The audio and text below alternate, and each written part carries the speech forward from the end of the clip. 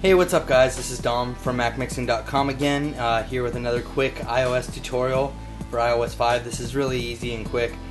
Some people were asking me how to get to the camera from the lock screen, and as you guys know, probably that was one of the many features included in iOS 5. Well, I'm here to show you that, and basically what you want to do here is when you're on your lock screen like this, you just want to double click the home button, just like that, and see that little icon that popped up right there? That's going to take you straight to your camera. It's also going to bring up a music player so you can actually, play music from your lock screen.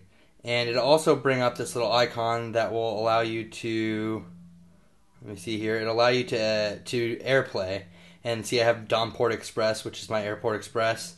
But yeah, if you click this camera button, it'll take you straight to the camera, and there you can see my lovely MacBook Pro in front of me. And once you exit out of there, it's actually going to go back to the home screen. It's not going to go back to being locked. So I hope this helps. Just a quick tutorial, just to let you guys know. Like I said, all you do real quick from the lock screen, double tap your home button, and it'll bring up the little camera icon right there. Thanks guys, and have a good day.